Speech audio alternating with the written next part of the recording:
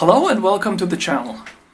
In today's video I'll be going back to these JXD-509 batteries that I got from GearBest, and usually when you get these batteries from China you should be prepared to be disappointed, but in this case the exact opposite is happening.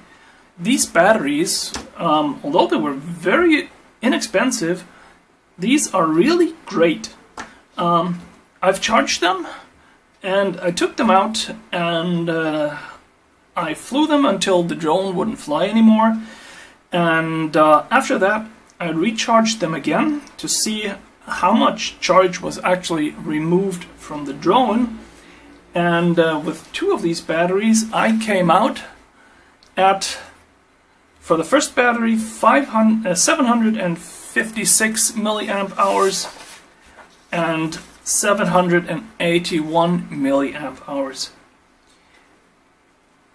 For a battery like this that is still completely new, these values are excellent.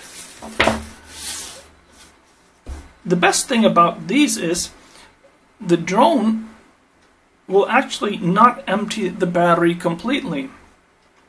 It will actually stop draining the battery at 3.4 volts. So when you remove the battery from the drone and put it into the charger right away, it will still have 3.4 volts, which means that the battery is probably going to last quite a while. And after the complete charging, it will be at 4.2 volts when it's full. This actually means that the batteries appear to have a charge in excess of the 800 milliamps hour that is printed on them. For reference, the classification says this battery is a DS75-25-55 with 800 milliamp hours. I can really recommend these. I've seen that they're on a lot of pictures that GearBest is showing, and apparently the same cells are available through other dealers too. So that was a very, very nice surprise. On the other hand, the batteries that I bought for the Syma X8C, they tell another story. These batteries are not great, but just good enough. If you're going to put a camera, a different camera than the original, on the bottom of your Syma X8C, then these batteries are not for you, because their internal resistance is just a bit too high.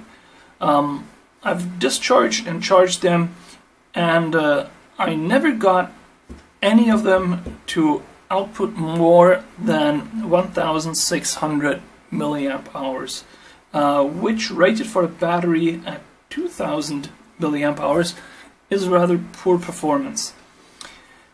On the other hand, I went ahead and I actually tested each cell in one of these batteries, and it turns out that the cells themselves aren't bad at all.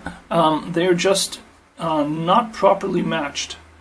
So these are okay if you're just going to go out and fly your drone without any extra weight on it.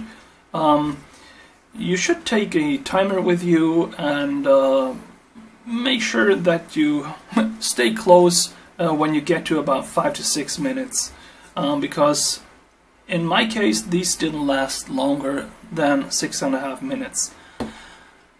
That being said, these might still improve. I mean, these are LiPo cells, and LiPo cells do have a certain life over their lifespan, which means that after a number of charges they may actually improve, because the distribution of the conductant between the cells becomes better, and sometimes the surface of the anode and cathode is covered with a protective material that needs to be worn down first but that will maybe give you 10 to 15% more, but no more than that. So that being said, these batteries for the JXD-509 are great. These for the Syma X8C are